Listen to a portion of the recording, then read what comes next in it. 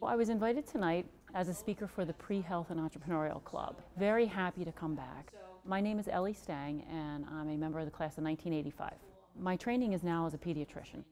After years in private practice, ended up starting my own company, and so now I'm president and CEO of a company called ProgenyHealth, and it's a company that manages the healthcare services for premature and medically complex newborns. I think clearly my education at Dickinson really set the stage for getting into medical school and the career path that led me to founding a company. And to be more specific about that, I came here and felt incredibly supported through my entire education here for the 4 years that I spent, with an incredible amount of opportunity.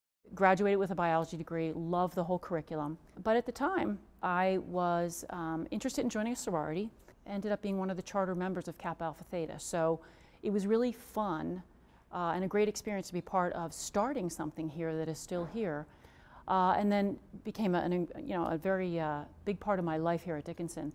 And then, had so many opportunities to lead here.